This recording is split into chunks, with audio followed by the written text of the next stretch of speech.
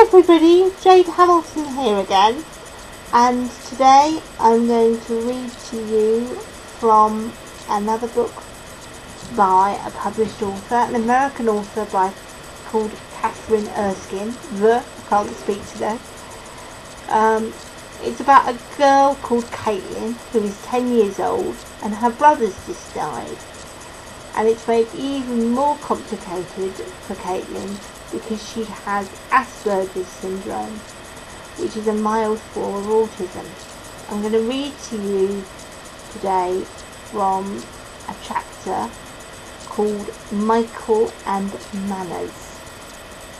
And I'll let Caitlin carry on with her own story now. It's loud at little kid recess too, but I like these kids much better. They don't hurt as much when they run into you.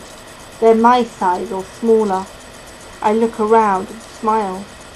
I see a little boy in a red baseball cap that reminds me of Devon's red Potomac Nationals baseball cap. And I remember seeing that boy at the memorial service for Devon because I remember that cap. He was sitting hunched over on a pew just the way he's sitting hunched over on a bench right now. I wonder why he's sitting like that. There's no teacher next to him, so I don't think he's in trouble. He's rubbing his eyes, so he's either sleepy or sad. I think those are the only two things it could be. I walk closer to see if I can figure out which it is. He looks up when I'm near and I can see his reddish, wet face. Are you sad? He nods. Why? He doesn't say anything. I look around for Josh, but then remember that he's not out at this recess. Is someone else being mean to you? He shakes his head. I put my hands in my pants pocket and rediscover my gummy worms. I pull one out and dangle it in front of him. Want this? Her name is Laurie. He looks at it for a moment, then takes it, but doesn't put it in its mouth. It's not a real worm, I tell him. It's to eat. He still doesn't eat it, and I'm about to ask him to give it back if he's not going to eat it. But then he says, "Thank you." I don't think I can take it back now. He puts it in his mouth and part of it hangs out as he chews. Finally the worm disappears. I miss her, he says. Laurie the worm? He shakes his head. Mummy. Oh. He turns his head to look up at me and moves closer, but doesn't intrude into my personal space. I try to look in his eyes. When I do, I'm surprised. They are like Bambi eyes. They're simple, like the eyes on the facial expressions chart, and they stay still so I can see what's inside. Do you miss your brother? He asks. The Bambi eyes do not even blink. What do you mean?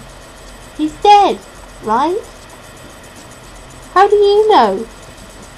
Everyone says you're the weirdo whose brother is dead. Oh, sorry, I didn't mean to say weirdo. That's just what people say. Are you weird? I don't know. He shrugs. You're not weird to me. I think you're nice. Thank you, I say, remembering your manners. I hear someone clap. A teacher's voice calls out, "Okay, class, 2 minutes.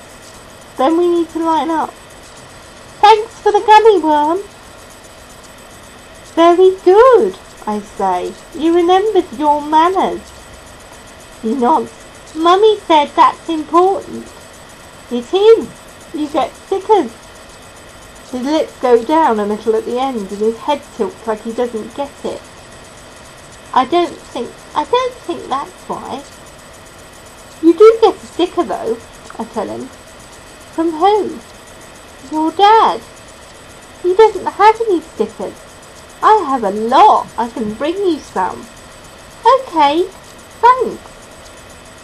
You said thanks. That's 2 stickers now. You're welcome. See, I'm good at your manners too. He giggles. They're not my manners. I know. They're your manners. What? His Bambi eyes look smiley, but also a little something else. Maybe confused? Everyone has to learn your manners, I explain. You're silly. He giggles some more. Why are you laughing? Because they're everyone's manners. My manners are when I say please and thank you. Your manners are when you say please and thank you. I look at the person. All the time I thought I was learning your manners, when really I was learning my manners. But then everyone's manners are the same. Now you get it. Oh, thank you. You're very helpful. I think it'll be easier to learn your manners, my manners, now that I know they belong to me and I'm not trying to learn everybody else's. The bell rings and the boy stands up and looks at me with his Bambi eyes. A teacher's voice calls out and he turns and starts walking toward it. But then turns around again. What's your name? Caitlin Ann Smith. Oh, can I just call you Caitlin? Only if you don't shout it. I hate it when people shout my name. He nods. Okay, my name's Michael. I hold my right hand up and close and open it 3 times. His mouth corners go up and his cheeks get puffy and his Bambi eyes smile. He has cute little dimples and blonde wavy hair that drops down below his cap. He holds his left hand up and opens it and closes it several times back to me. I wonder if this means I have a friend.